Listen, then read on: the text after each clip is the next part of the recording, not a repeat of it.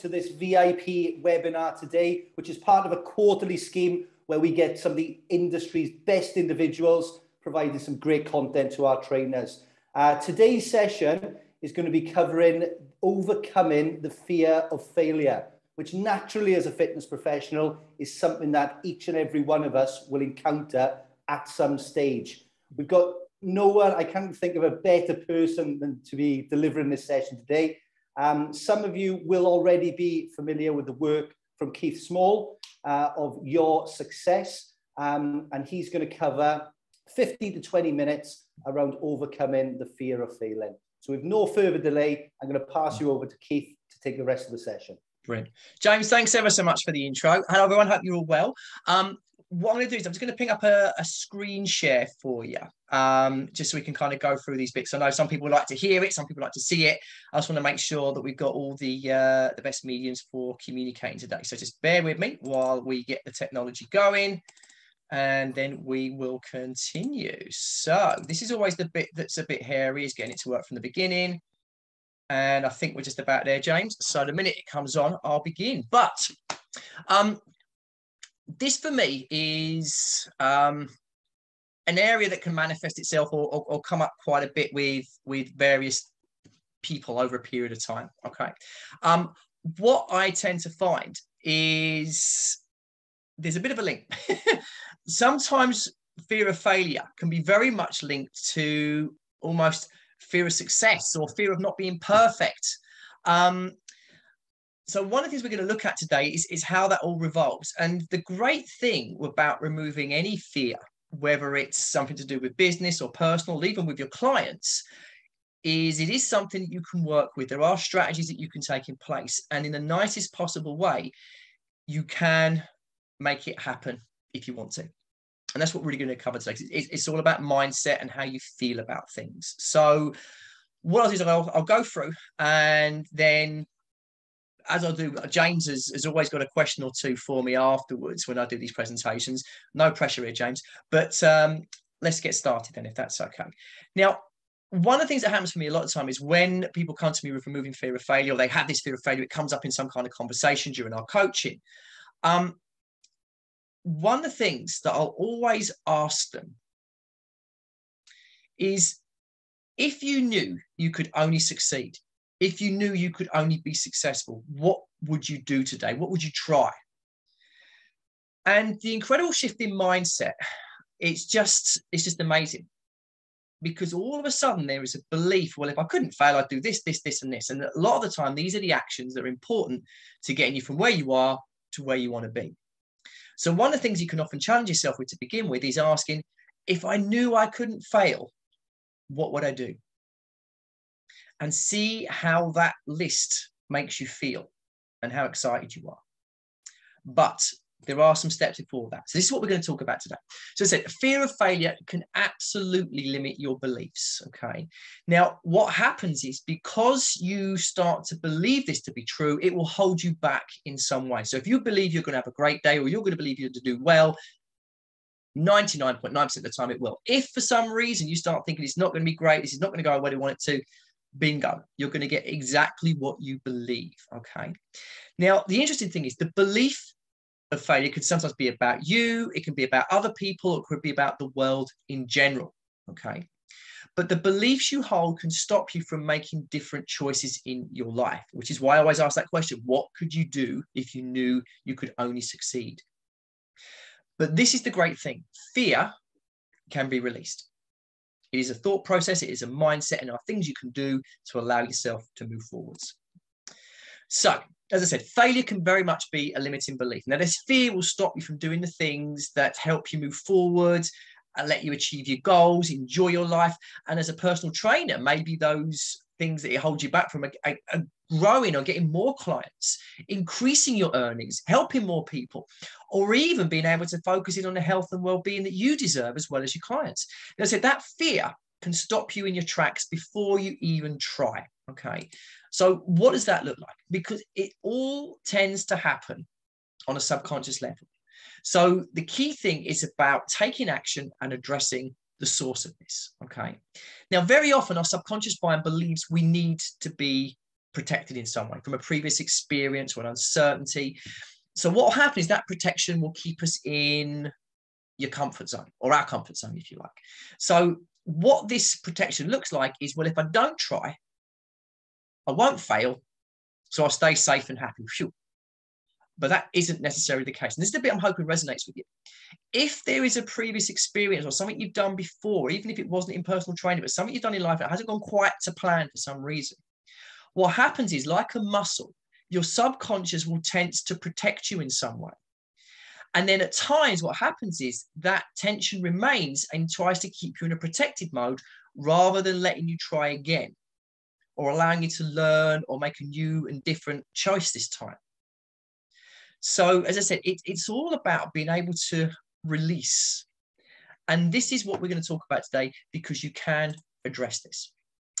Now, just to kind of give you a bit of an example, lots of times when I'm working with people, they see failure and success lined up like this. So there's me in the middle, failure to one side of me, and success to the other side. So this is, for me, or for a lot of people, what it takes to succeed.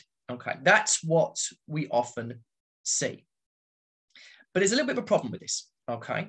Because what happens when you see success stacked to one side, we get geared towards avoiding failure or fearing it in some way. And it's like you condition yourself to think, well, if I work towards the things that are going to make me successful and I'm going to head towards them, then all I can do is succeed. But what happens is, for some reason, if you're following what you feel is that path to success, and it doesn't go quite to plan, then all of a sudden you're worried about making a mistake. You're worried about failing, and you just want to toe into that protection mode, okay?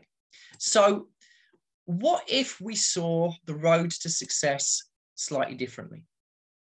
What if we saw failure as a step towards success? Would you be more likely to embrace failure as an inevitable part of learning and growth? Because what it means is, each time you do something new, or you try something, if it doesn't go quite to plan, and if you picture in your mind for some reason that it's a failure, great. What a wonderful opportunity to learn, because maybe what I can do is something different this time. What I'm allowing myself to do is try and move forwards. Because each time you fear failure, or each time you worry that it's not going to be successful, what happens is you don't do anything. You stay exactly where you are. So the alternative is your fear or your belief will continue to hold you back. So see failure, to begin with, as a step towards success. Okay? Nothing else. Give yourself the opportunity to learn and grow. Give yourself the opportunity to take a new step to success. That's what we're starting to look at and starting to move towards. Yeah? Okay. Now, as I said, the biggest thing that fear of failure can do is it stops you taking actions. Let's think about taking action. Okay. So I said the biggest fear, or the thing that can stop you, is moving forwards and taking action. Action is the way to find a path to success. So what we're going to look at is taking some action right now. Okay. So first, can you start to look at things differently, as I've already mentioned here? Now, usually the fear of failure is worse than the actual activity itself. And this is the thing to remember, is the fear of failure is actually something that's in the future. It hasn't happened yet. And fear of failure is something that gains its strength from how we view the outcome. So as I said a moment ago, can you look at what you're doing as an opportunity to learn?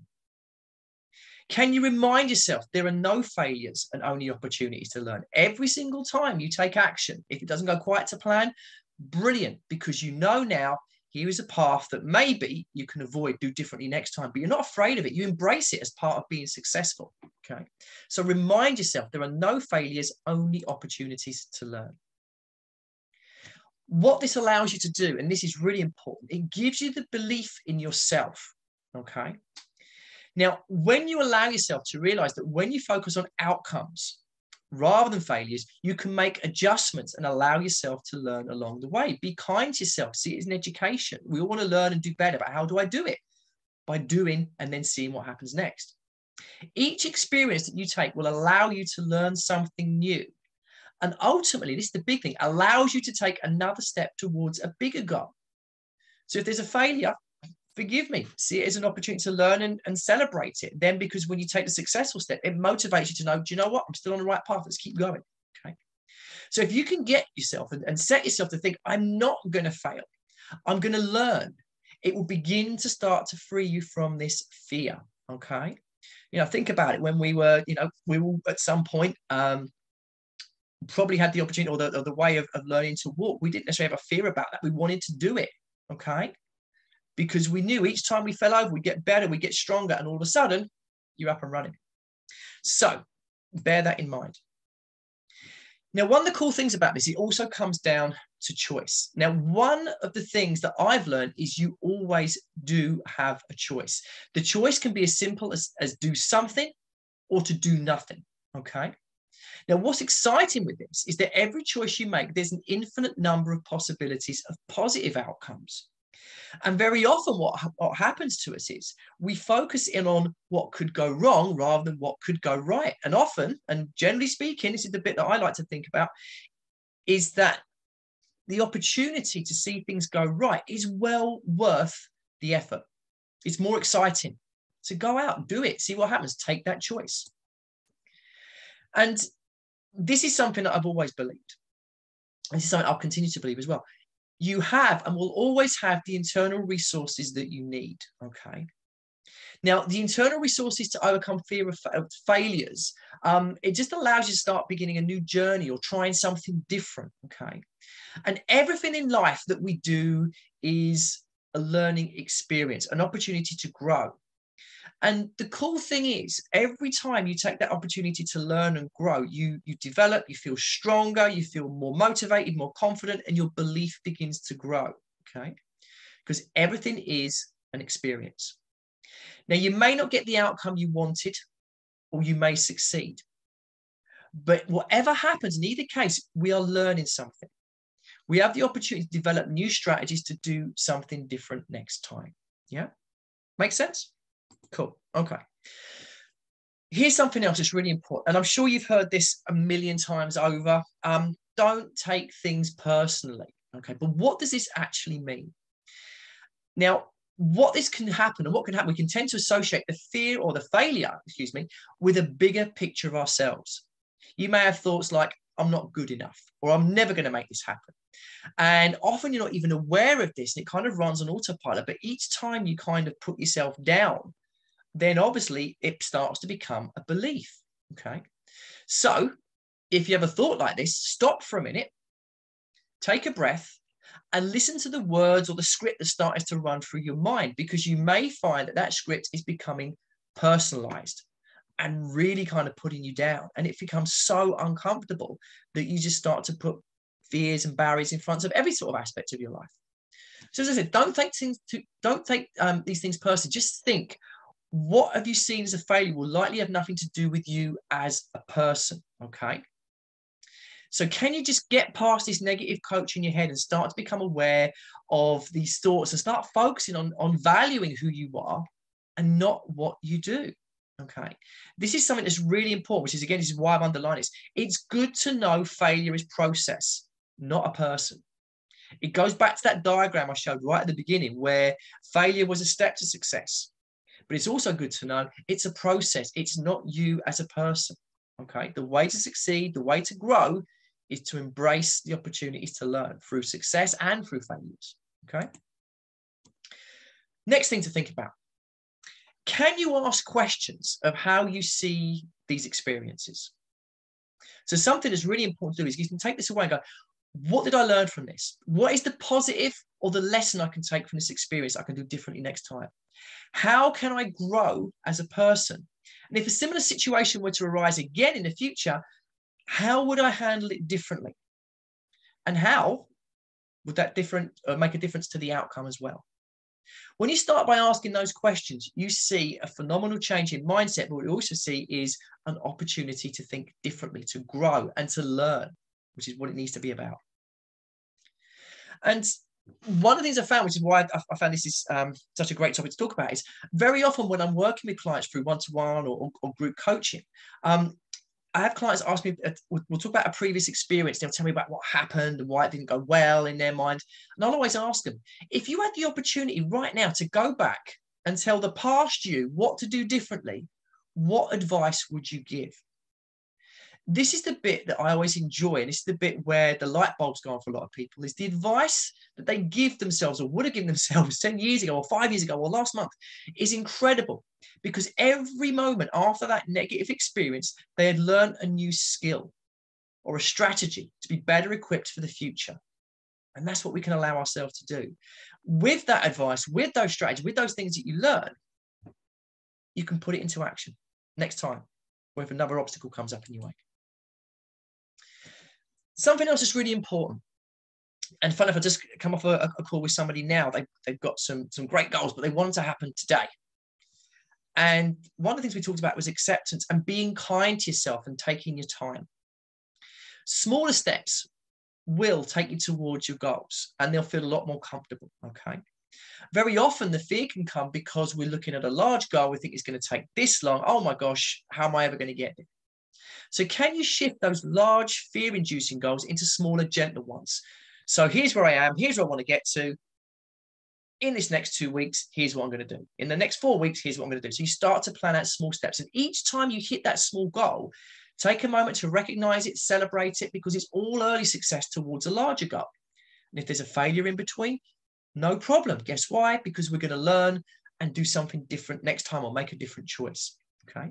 And remember, each time you achieve a goal, it will keep you focused and motivated to take the next step. Okay. It doesn't have to be a sprint. Take your time, be kind to yourself, and allow yourself to grow at a pace that's correct. Yeah. So I want to give you something to work on and put into practice. I'm going to give you 4 simple steps, which will take 10 minutes of your time. And what I'm going to do is I'm going to make sure that the document that goes with this to allow you to go through these steps is supplied to you. So if you do want to take some time and go through this, you can do it and have all the tools necessary to make it happen. Okay. So let me give you these 4 steps. Step 1, take a moment to think about how you view failure. Okay.